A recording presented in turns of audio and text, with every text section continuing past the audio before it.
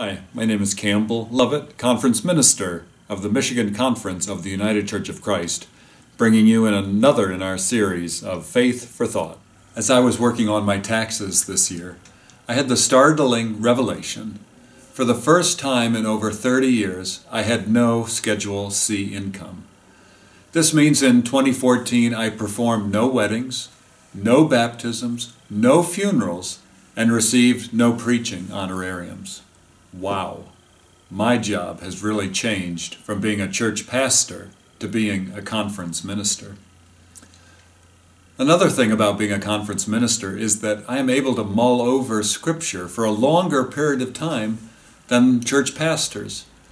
I don't begin each Monday reading the lessons for the coming Sunday and praying about what word is there for the sermon.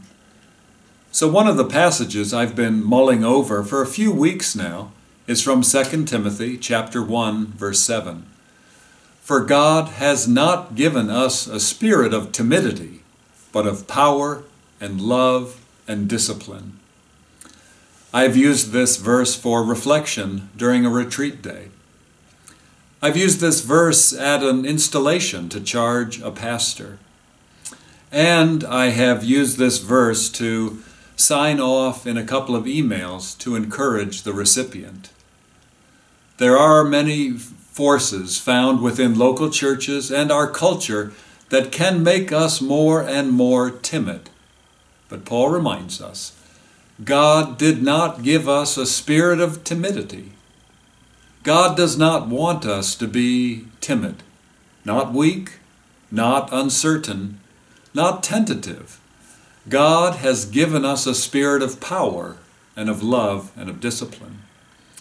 Now, this does not mean that God instead wants us to be aggressive and assertive and annoying.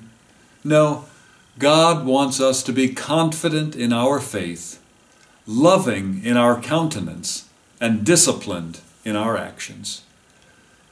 I hope that you will take some time to reflect upon this verse and how it speaks to you in your life of faith. And don't be surprised if one day I cheer you along with this reminder. For God has not given us the spirit of timidity, but of power and of love and of discipline. So let's get going. Amen.